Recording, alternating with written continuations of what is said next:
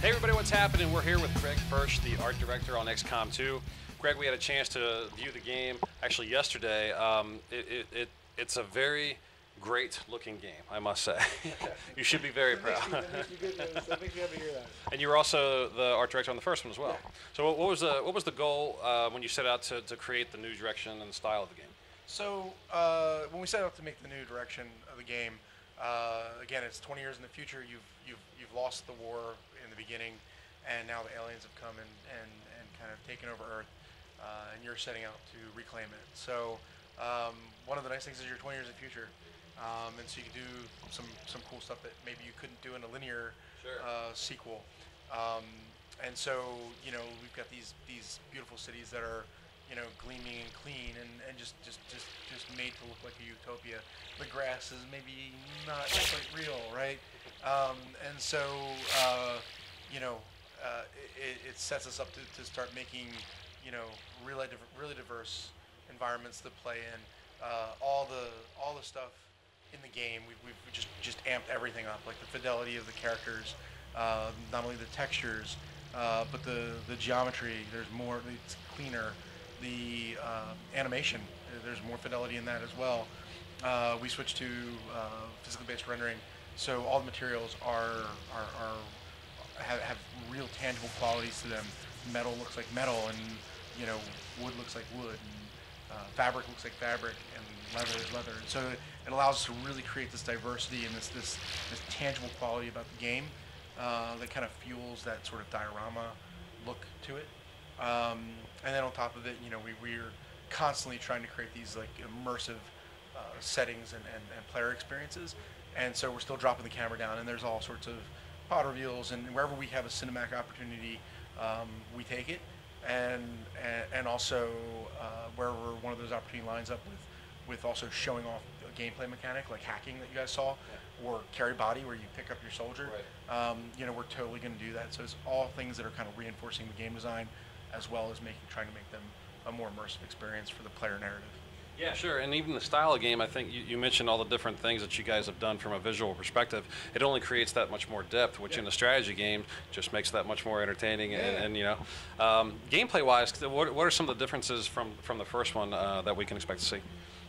So you guys saw concealment, right? So squad concealment is a big thing, right? In the original game, you stumble into aliens and they get a free turn on you.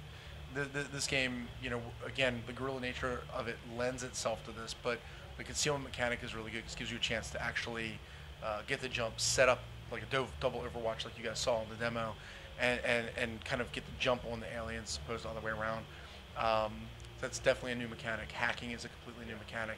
You're able to go and, you saw that turret, that advent turret actually got hacked. You took control of it and you used it against them. The carry body mechanic is completely new. The soldier classes, again, we've added depth to the visual, but we're also adding depth to the gameplay. We're trying to push everything apart, not only the aliens, which there are more of in this game than in EU, but with the soldier classes. So you saw the melee, the ranger pulls out the sword and slices the viper.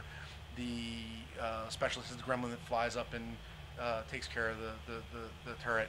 So you're seeing all these things where we're just trying to push everything apart and make everything more unique and everything a little more specialized. Excellent. Gage? So with the demo we saw some interesting creatures that were shown off.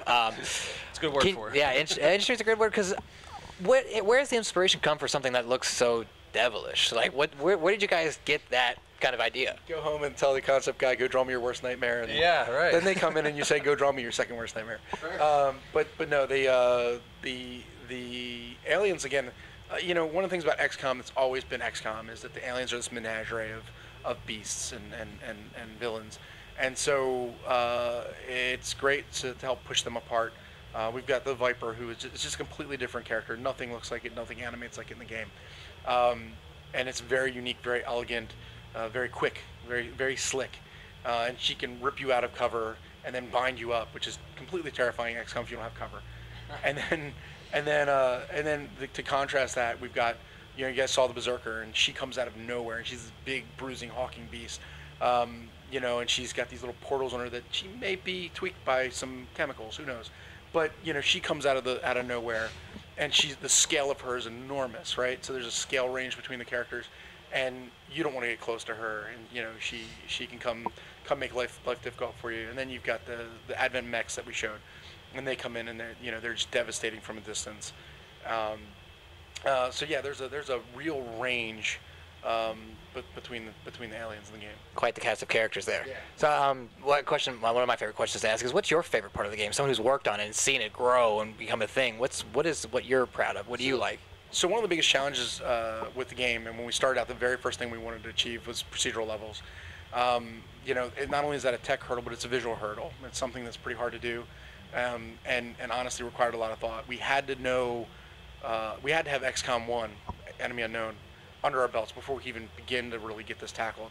And so coming out of XCOM 1, that was the very first thing. It was probably the number one, hands down, the number one fan requested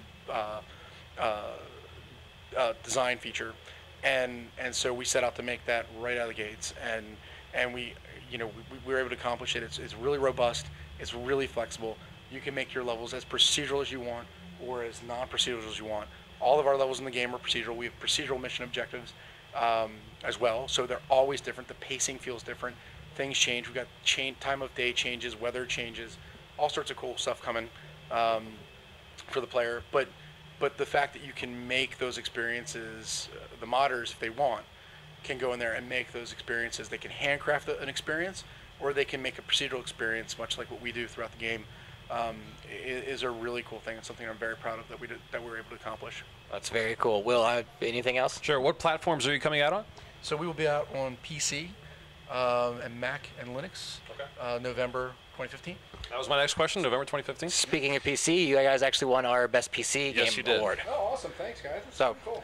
Best There you strategy go. game, actually. Best strategy game? Yeah, that you won our best strategy game. Yeah. Awesome.